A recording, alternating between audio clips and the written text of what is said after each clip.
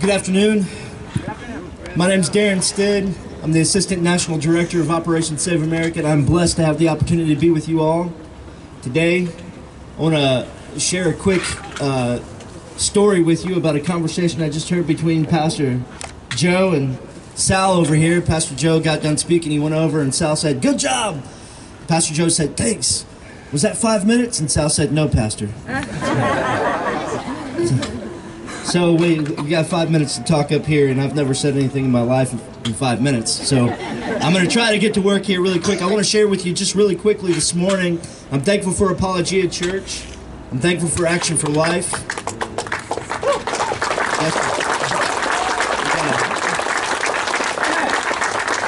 is the problem with having Presbyterians at a rally. It's okay to clap and yell. It's all right. Amen. That's right. Where's the Baptist at? That's right. We got some here. How many of them are Reformed Baptists, though? That's right. Yeah. I'm also thankful for Abolish Abortion Pennsylvania, Abolish Abortion PA, South Pickering. And I'm thankful for this state representative right here being willing to be a man of courage and stand up for this bill. I want to share with you guys just really quickly today 4 reasons we need to build Abolish Abortion in Pennsylvania. 4 reasons. The first reason we need a bill of equal justice here in Pennsylvania is because a bill of equal justice establishes the standard for the sanctity of human life. For far too long in places like Pennsylvania and states all over the country, politicians have been able to behave like and pretend like they're for the preborn, and then compromise on half measures that ultimately don't save any babies. The reason we need a bill of full equal justice in Pennsylvania is because we need to demonstrate through legislation that's being proposed what the actual standard is before God of what it looks like to actually defend and protect preborn babies. Here's the thing about laws. Laws do a lot of things. Laws establish good standards for punishment and so forth. But you know, the Bible also teaches that laws inform the conscience. The law is a teacher. And unfortunately, for far too long in the United States of America, we Christians have been proposing and advocating for legislation that teach people that babies at various different gestations are less than human and do not deserve protection.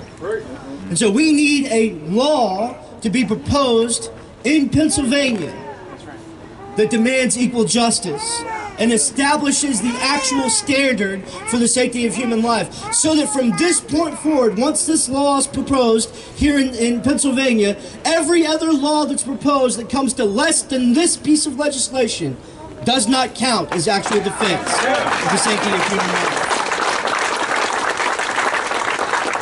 That's the first reason we need this bill. The second reason we need this bill is because it exposes the false promises and lies of the political establishment. For far too long, in places like Pennsylvania, Indiana, where I'm from, in places like Texas, where we have many legislators that run and make lots of promises about what they're going to do for the preborn and so forth when they're running for political office, but then when they actually get in their seat, they do nothing for the preborn. And the time has come for that to stop. When you propose a bill like this that actually establishes true justice and actually protects preborn babies, it separates the boys from the men.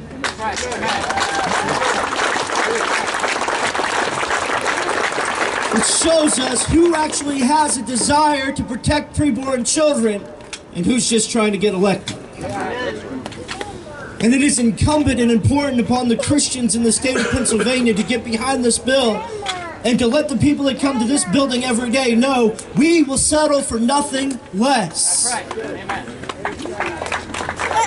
The third reason we need a bill of equal justice in Pennsylvania is because it shows the futility of the practice of regulating abortion. It shows the futility of the practice of regulating abortion. How long since Roe versus Wade has passed?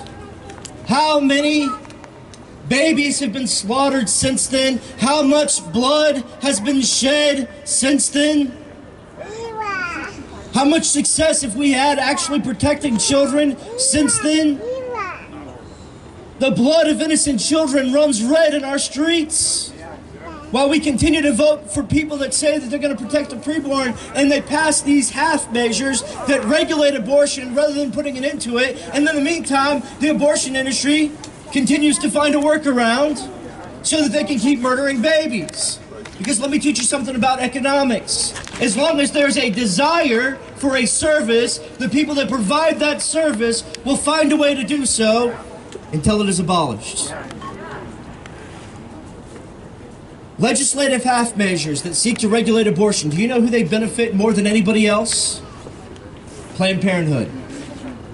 You know what? You know what legislation that seeks to regulate abortion does? It puts Planned Parenthood's competitors out of business. And that's all that it does. And it allows Planned Parenthood to continue to grow. It allows them to continue to open new facilities where they can spend more money and build nicer buildings where they can more quickly and efficiently slaughter children because our laws are telling them the best way to go about doing it. We need a bill of equal justice to demonstrate the futility of the practice of regulating abortion. Finally, we need a bill of equal justice to provide something tangible for the Christians in the state of Pennsylvania to rally around. You see, this brother right here is doing a lot of the heavy lifting. The next session is going to be very hard for him.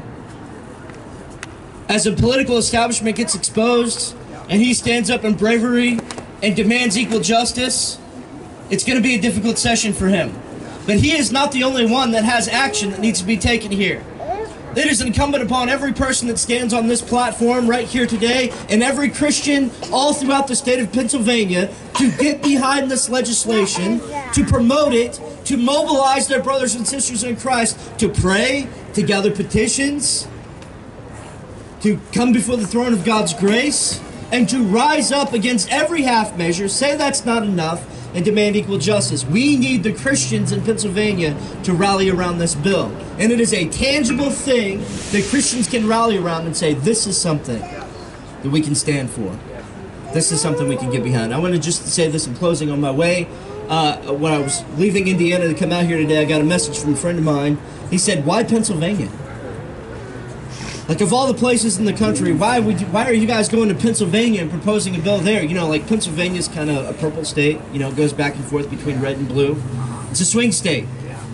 And many people look at states like Pennsylvania and think, well, we need to focus our attention in places like Alabama and Mississippi and Texas and Oklahoma. And I say, yes, let's put our time, energy, money, effort into places like Mississippi, Texas, Alabama, Oklahoma. We need to be strategic in our thinking. But I also know this. When I read the Word of God, I see over and over and over again that God tends to do things in such a way that only He can receive honor, glory, and praise for it.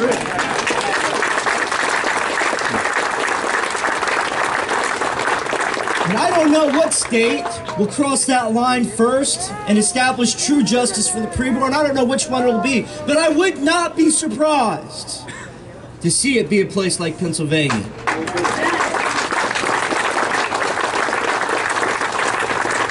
Because if God makes abortion illegal in Pennsylvania through the rising up of His church here, He can make it illegal anyway.